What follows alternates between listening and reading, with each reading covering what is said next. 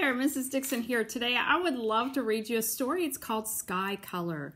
This is written by Peter Reynolds. If you remember in library, we read the story The Dot. This is the same author, and he has a pretty cool story that I want to share with you today.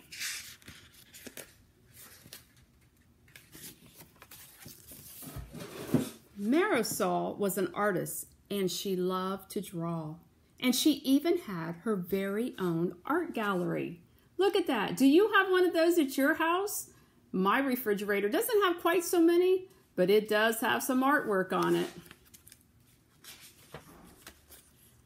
Now, not all of her art hung in a gallery. Much of it she shared with the world. She painted posters to share ideas she believed in. And at school, Marisol was famous for her creative clothes, her box of art supplies, and her belief that everyone was an artist. And there's her making her posters.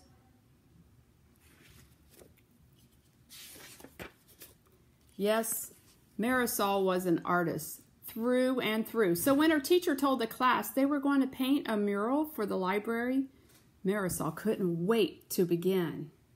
Can you imagine coming to the library and painting all over the wall? I can't imagine that. The classroom buzzed with the sound of brainstorming. The students talked and sketched, and together they made a great big drawing. See it on here? Then they marched to the library. I'll paint a fish. I'll paint one too. I'll paint the ocean. And Marisol shouted, I'll paint the sky. How would you paint the sky? So, Marisol rummaged through her box of paint, but could not find any blue. How am I going to paint the sky without blue paint?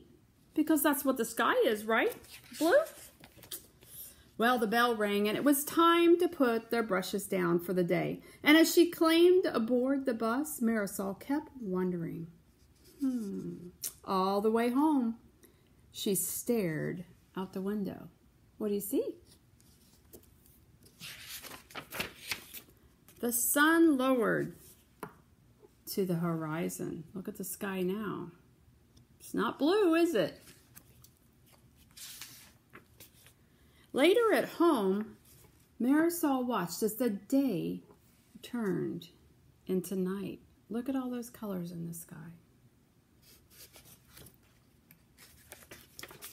That night, Marisol settled down into a deep dream.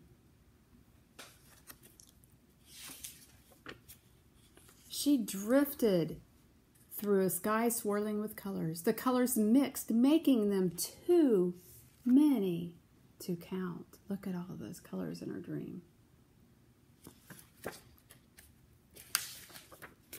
In the morning, Marisol stood waiting for the bus in the rain.